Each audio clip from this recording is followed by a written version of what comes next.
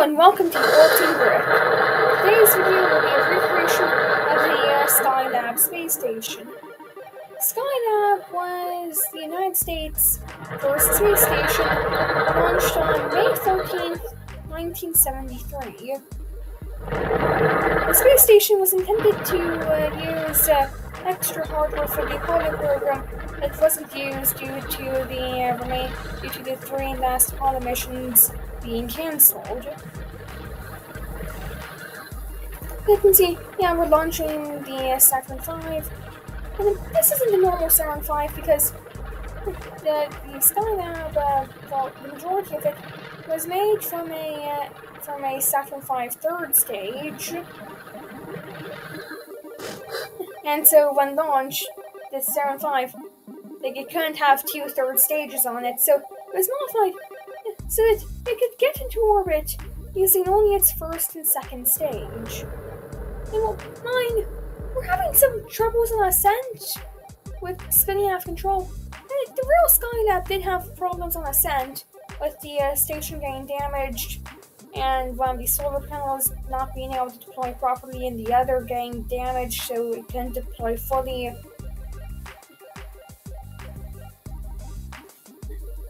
But I didn't recreate that. My station is fully functional. So now we're inserting into orbit. We've deployed the ferry, and for deploying the solar panels and a telescope mount, which I know it's clipping into the rest of the station, but I couldn't find another way to fit in. It was supposed to be all nice and automatic, except the hinges were locked. So So alright.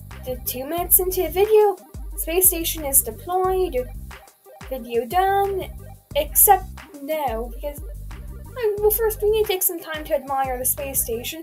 I spent a few hours working on this thing, and now we need to launch some crew up. So here we have a Saturn V, which, I was running out of time of trying to make this thing, so, it's not my best, and I had to replace the second stage G2 with a more powerful engine because otherwise it wouldn't work, and also it's extremely unstable. But I was limited in time.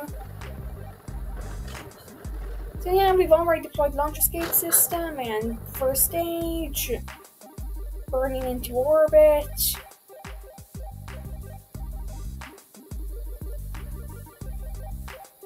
Locking our orbital insertion. Now, with the launch of the space station, I tried to get it into an equatorial orbit, but I found it. So I didn't get that exact, but I thought I could correct for that. Well, because of how unstable Saturn 1B was, our inclination is all wrong.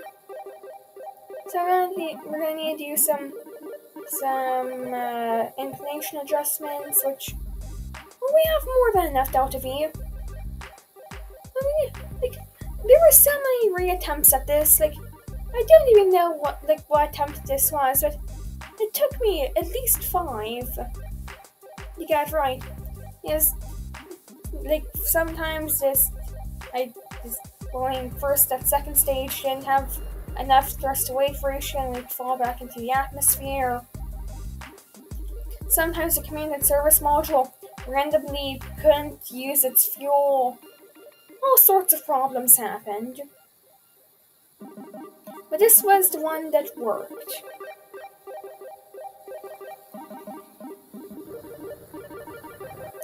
So we're adjusting our inclination and setting up our encounter maneuver.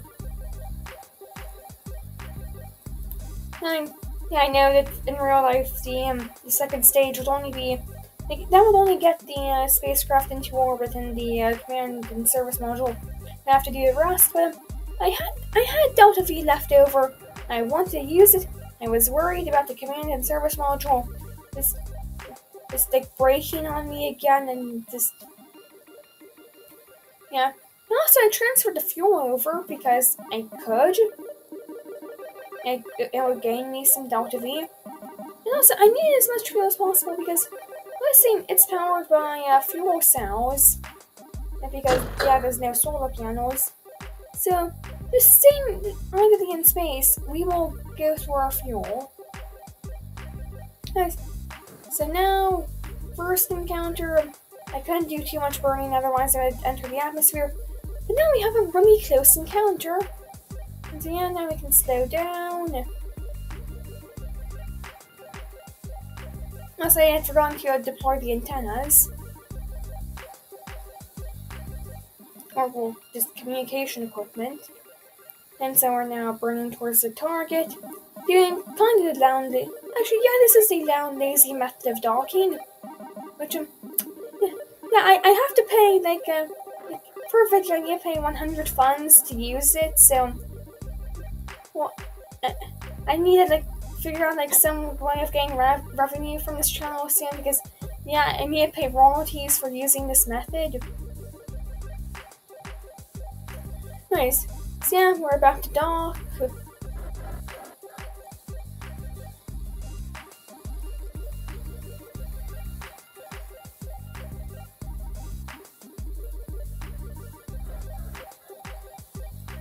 And docked. Our crew can transfer over. And now, so since I use robotic components and control system robotics are notorious for getting attacked by Kraken, I thought I would bring some struts along with me, and then I would have an engineer attached to struts to the robotic components. But randomly, the struts vanished. They were in the cargo storage, in the vehicle assembly building, and in flight they weren't. So yeah, all that's done.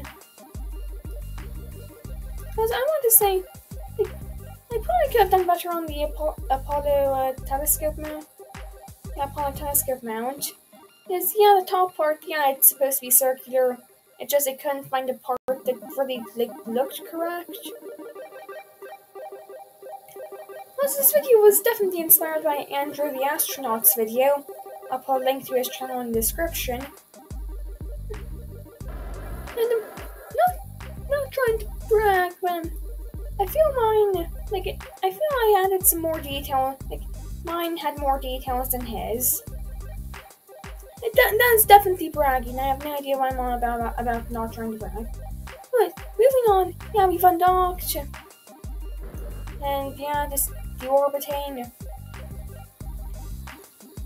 And before re-entry, I decided to orientate so that the service module wasn't directly in our path during re-entry.